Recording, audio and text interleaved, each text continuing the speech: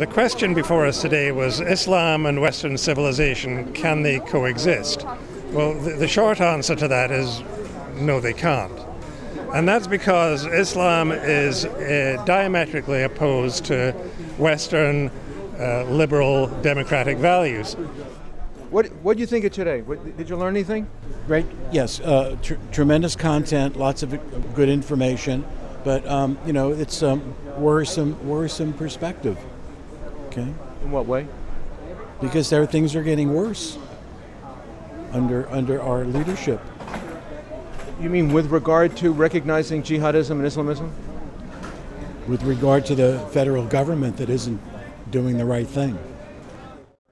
In winning the war on jihad, Daniel Greenfield contends that we're winning. How do you think?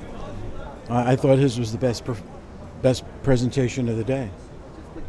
Yeah, it was a fantastic event, one of the best I've been to. We had more people of deep thought today in one day than I've ever witnessed before in all the events I've ever been at. So it's fantastic on that. And I'm very optimistic. It all depends on this next election. If we can elect a Republican, things will be okay. If not, we're doomed. I got a one-way ticket. How is it not Islamophobic to have a conference about Islamism, political Islam?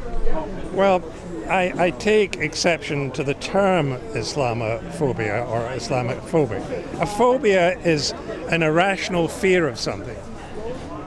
Our fear of Islam is not irrational. It's based on their actions and also what they say. This was a very, very good meeting. Very intelligent people, intelligent speakers. Terrific meeting. Would you invite people to come back next time? Absolutely, and I'll be back myself too. Absolutely, I would invite people to come and become educated, because you would learn a lot, as I did today. Great patriot, Ed Ames. Great to see you.